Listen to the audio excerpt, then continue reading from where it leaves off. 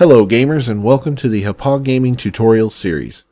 I'm your host fallinfrog, and in this series of videos we're going to cover everything that you need to know about recording gameplay with the HD PVR.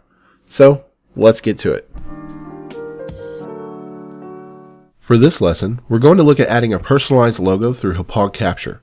So make sure you have the latest version downloaded and installed onto your computer. You can get that here at hauppauge.com/capture.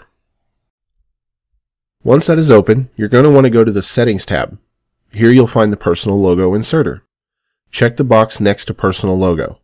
Then choose the image file you want to use as a logo with the Uploader tool.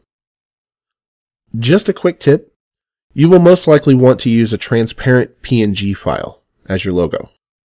It can even be some fancy text of your channel's name. It doesn't have to be a mascot or a character. The important thing though is that you don't want an image with a background color if you don't need it.